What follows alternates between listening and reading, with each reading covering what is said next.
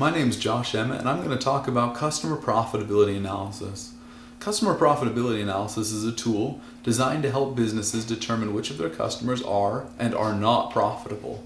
Once the company has made that determination, it's up to them to find ways to help those break-even type customers to become more profitable, and to help those who are unprofitable to either find new suppliers or to become profitable.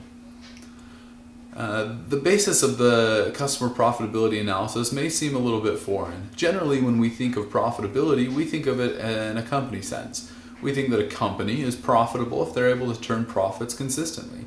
And we think that a company is unprofitable if they turn losses consistently. But how could a customer be profitable?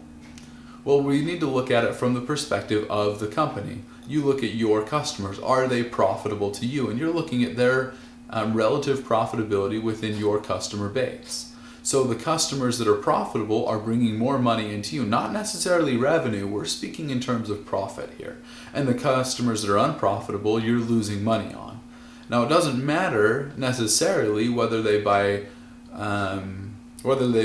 high margin products or low margin products. That factors in. But even with high margin products, you can still have unprofitable customers. Let me give you a simple example. There's a store that sells only wooden pencils, and each wooden pencil they sell has a 10-cent margin. That's the gross profit. So a man comes into the store one day and he buys 100 pencils. He's in there for just a few minutes and he talks with the clerk, buys the pencils in cash, and he walks out. Well, the gross profit on his sell is $10. It's 10% times the 100 pencils.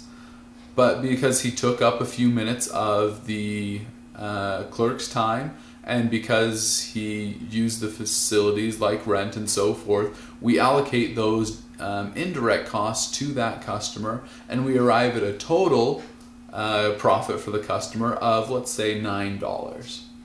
Now we have a second customer who comes in and he likewise orders 100 pencils.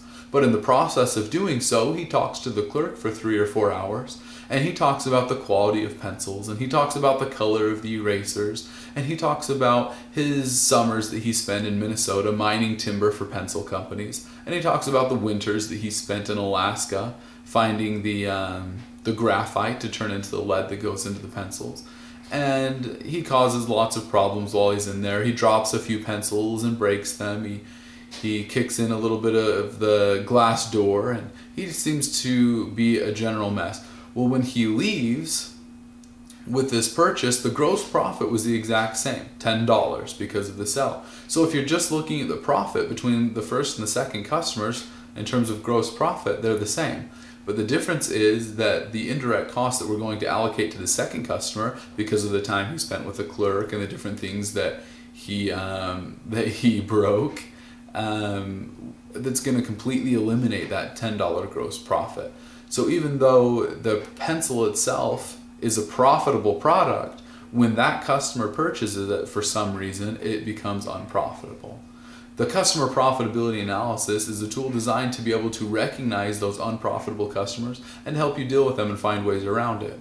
If that unprofitable customer was required to only transact with the company through online invoices or through telephone calls, we could eliminate a lot of the chatter that went on that took up the clerk's time. Or if he were required to purchase a minimum of, say, 1,000 pencils, it may provide enough gross profit to absorb the losses that he creates when he spends so much time. Customer profitability analysis is a very interesting tool, but it's also very useful. One important thing to remember with it is the 150 and 20 rule. What this states is that the top 20% of your customers generate 150% of your revenue. What this means is that the remaining 80% of your customers have the net effect of wasting 50% of your revenue. So understanding which customers are profitable and which aren't will help you to turn that waste of profits into a gain of profits. And you can, overnight, by eliminating some of your unprofitable customers, you could as much as double your profits. Customer profitability analysis is an underused, undervalued tool, but it doesn't detract from the fact that it's one of the most powerful tools out there.